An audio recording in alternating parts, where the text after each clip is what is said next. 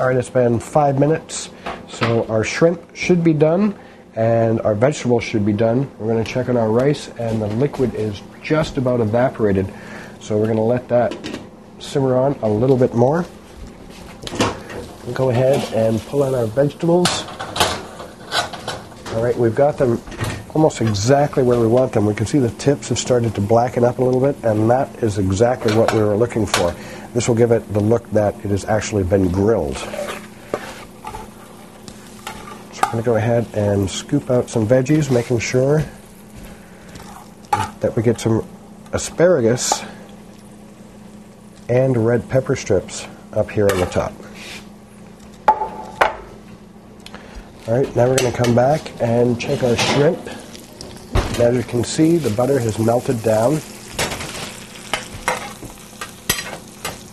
and the shrimp has cooked all the way through.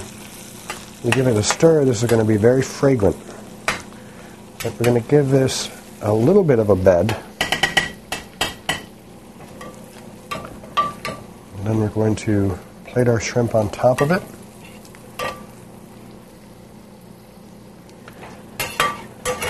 And then we're going to scoop out some more for both sides. All right, the liquid from our rice has just about disappeared, so we're going to go and make sure that we get some nice carrots on the top here. Plate them in the back. All right, now we're going to throw some cilantro over the whole plate, and we're going to mark these vegetables with our leaves of cilantro.